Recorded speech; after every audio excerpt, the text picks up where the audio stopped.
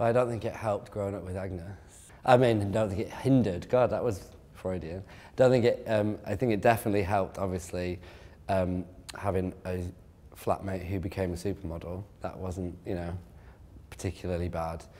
I think just the brand itself has got quite a youthful feel to it, and I think also my background. I came from a fashion editor on teen magazines, and then the T-shirt thing just started out as a bit of a joke, kind of an in-joke amongst my friends, which quickly grew, and then I was almost kind of offered the opportunity after that, and so I took it, and then sort of grew from there.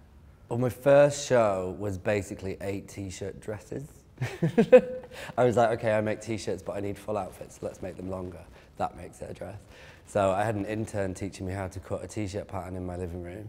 So I was taught by interns early on, and then I think from that point, I just had to employ people much sooner than a lot of other designers. I just had to employ a pattern cutter and, you know, work with sampling factories rather than making things myself. It was just missing out that step of kind of maybe locking myself in my bedroom and making a collection from concept to actual collection finished. I just had to get people to help me realise the ideas, I suppose. Hopefully it's that personality and that level of humour and playfulness within the clothes. I want to create something that's enjoyable.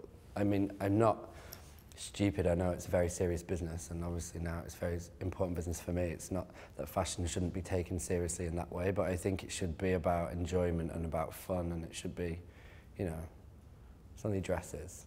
No one's going to die, but, you know, obviously it's still a very big business and it pays a lot of people's wages and all that, so I just think it should be treated as something to be enjoyed.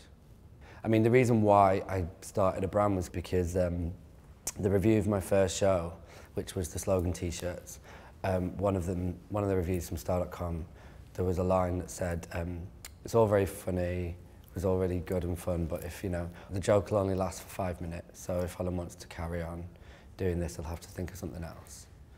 And that, for me, was my real kind of turning point of like spurring me on.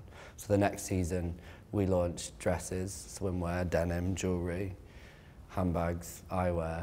It wasn't a fuck you, it was more of a like, okay, you said I've got to think of something else. I did, here it is. And I'm knackered because I've not slept for 6 months.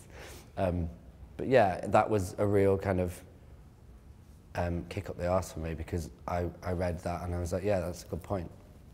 That's why I think, you know, if a review is scathing, as long as it's constructive, I can often see the point.